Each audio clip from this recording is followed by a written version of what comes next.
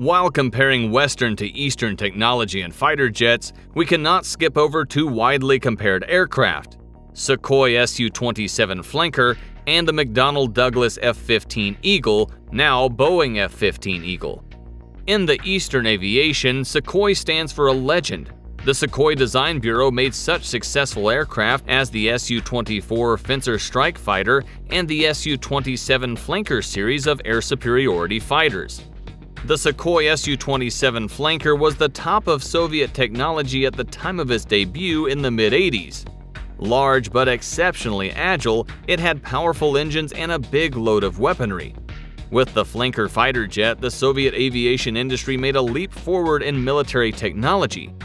The Su-27 is a really great aircraft and a huge success of Soviet aviation. Few know it, one of the most mass-produced Soviet-Russian fighters was based partly on American technology, which enabled it to set over 30 world records. The Sukhoi Su-27 Flanker is a multi-purpose fighter interceptor that can carry out combat missions day and night in all weather conditions. The Su-27's capabilities are formidable. It is capable of flying at more than twice the speed of sound. The Flanker can reach Mach 2.35, has a service ceiling higher than 18,000 meters, and has a flight range of more than 3,000 kilometers.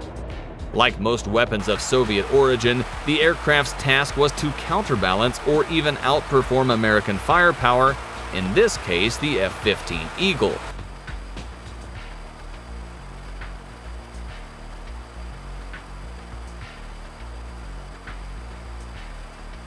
In the early 1980s, Soviet intelligence agents somehow got hold of the blueprints of the F-15 Eagle designed by McDonnell Douglas and handed them over to the Sukhoi Design Bureau.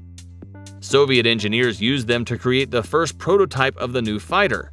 The intelligence data was incomplete, so the hijacked F-15 model lacked the supersonic speed and aerodynamic performance of the real F-15. In the end, it was decided to combine the model with the 1970s Soviet technology, and in 1981 the first T-10S took to the skies, which later became known as the Su-27. All subsequent models designed by the Sukhoi Design Bureau, Su-30, Su-34, Su-35, Su-57, etc., were based on the Su-27. Today, the Su-27's primary use is as a long-range fighter interceptor.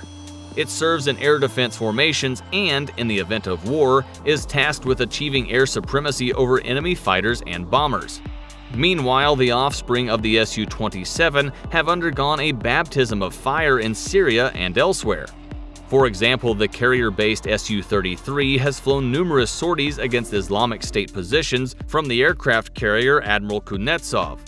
And until recently, the Su-34 frontline bomber and the Su-35 fighter were the main military muscle of the Russian Air Force in Syria, and it was they that turned the tide of the war.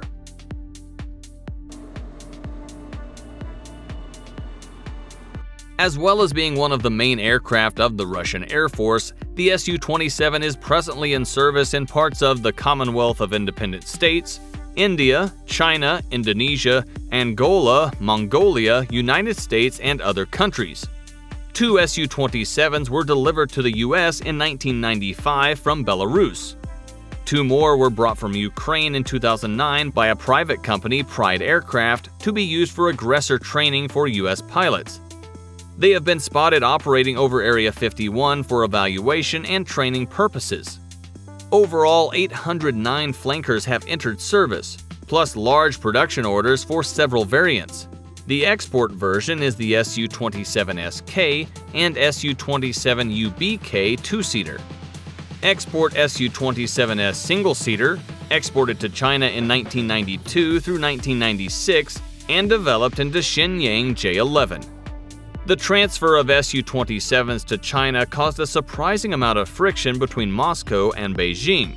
China purchased some flankers off the shelf, agreed to co-produce another batch, and acquired a license for production of additional aircraft.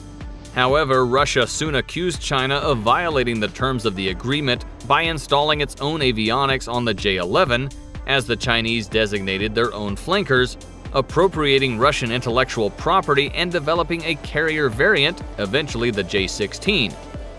The dispute cooled Russian enthusiasm for arms export to China, a situation that persists today.